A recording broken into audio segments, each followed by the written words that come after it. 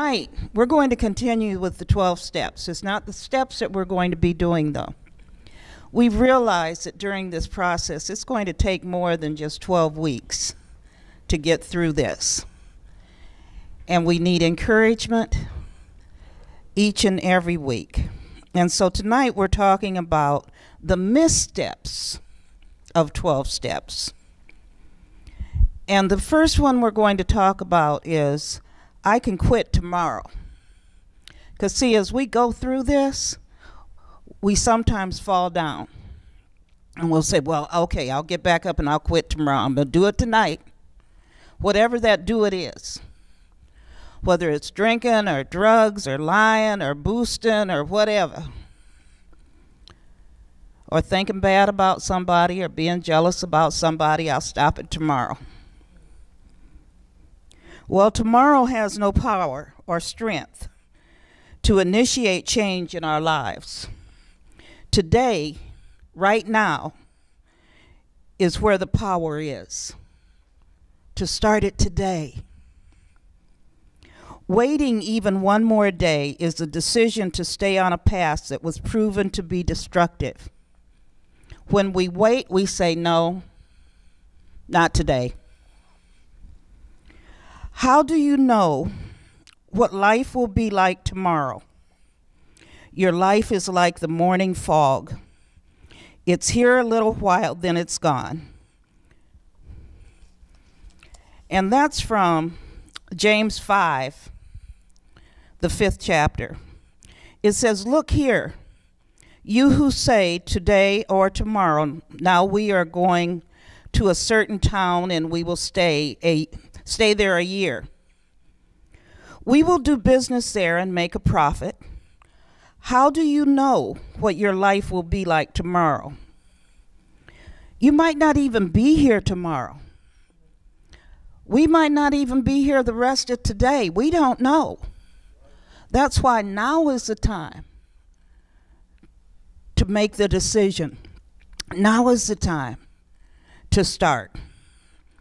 You know, we have our excuses, and I know some of those excuses. Some of us,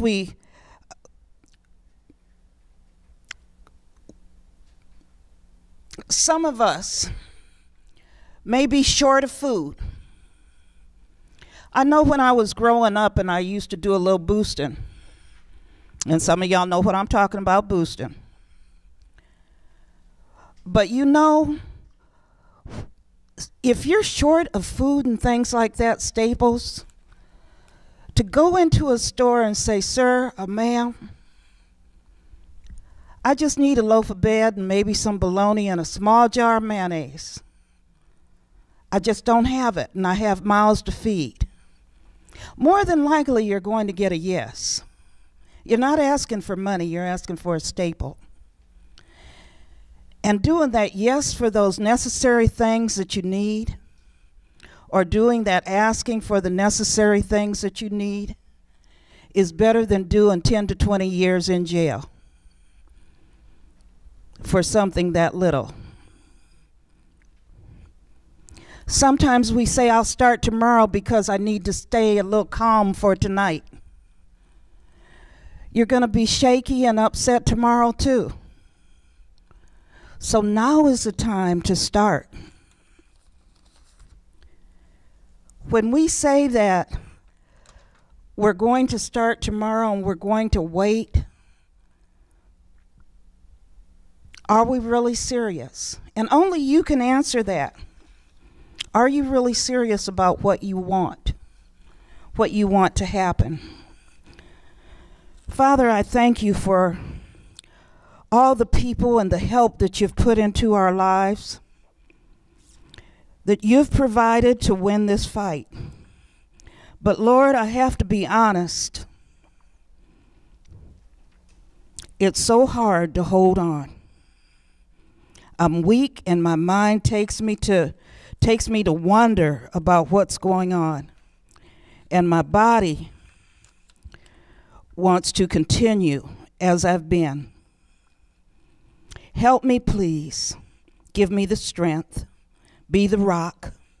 Be the fortress that I need around me so sin doesn't enter in and that I don't go out. Help me every day to walk a little bit more by faith. Amen.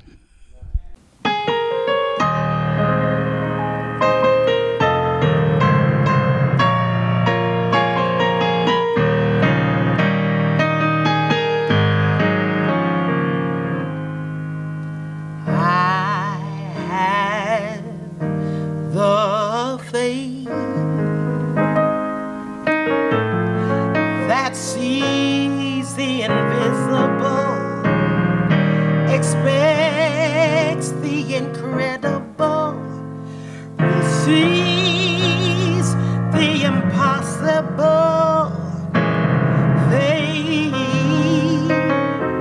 that can conquer anything,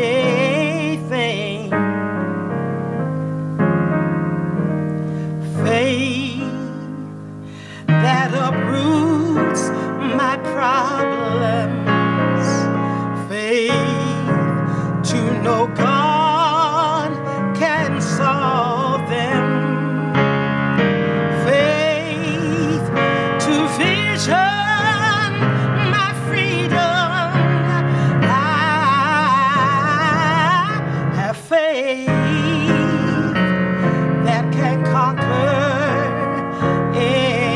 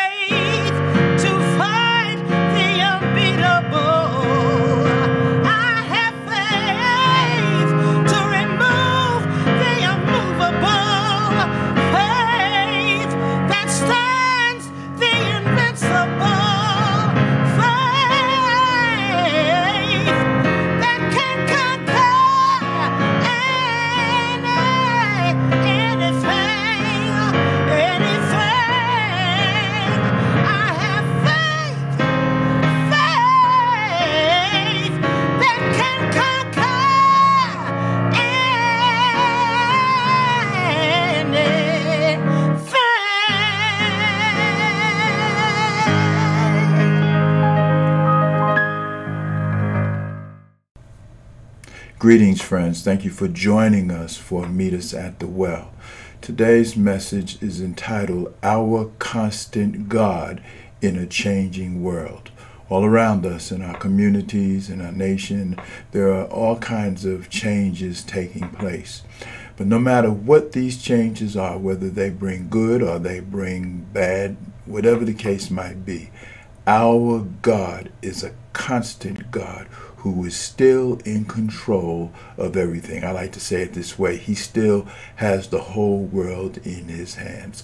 And so I hope that you are blessed by the message, and share the message, share the link, encourage others to join us on this Facebook premiere message and in the future. Thank you for tuning in. God bless you. Heaven smile upon you.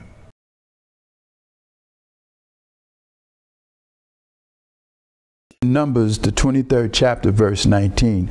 God is not a human that he should lie, not a human being that he should change his mind. Does he speak and not act? Does he promise and not fulfill? In James, the 1st chapter, verse 17, we read, every good and perfect gift comes from above, coming down from the Father of the heavenly lights, who does not change like the shifting shadows. And then again, Hebrews, the 13th chapter, verse 8 tells us Jesus Christ is the same yesterday, today, and forever. In an article, I read an article published by Embraced by Truth, and the article was entitled, God is Constant. And let me read to you what it says. It says about God and his consistency being constant. It says, all his perfections are without variation, without addition or subtraction, and without progression or mutation. He does not increase nor decrease in strength or in wisdom. His glory does not fade nor becomes more glorious. His righteousness and his truth are not supplemented nor diminished. His knowledge does not expand. His decrees do not change. His promises are steadfast, and his word remains unadjusted for all eternity. We're talking about a sovereign God who is constant and does not change. And we can depend on that, we can depend on the fact that he does not change. Psalms 33:11 says, the Lord's plan stands firm forever. His intentions can never be shaken.